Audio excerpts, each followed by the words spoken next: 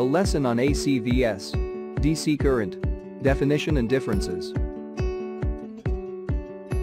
Welcome to Homework Joy. Today we'll discuss everything about AC versus DC current. Both of them are types of current flow in a circuit.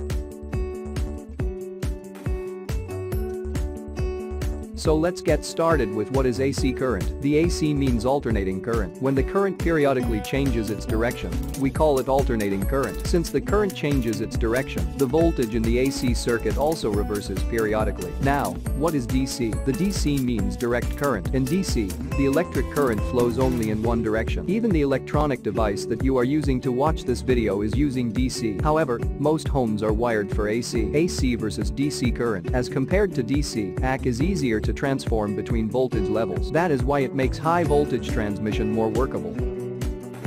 On the other hand, the direct current is found in almost every electronic device. Examples of DC electronics: cell phones, flashlights, TV.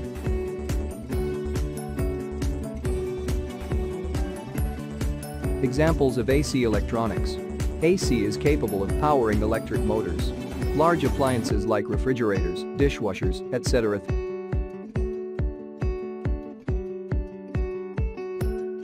Thank you.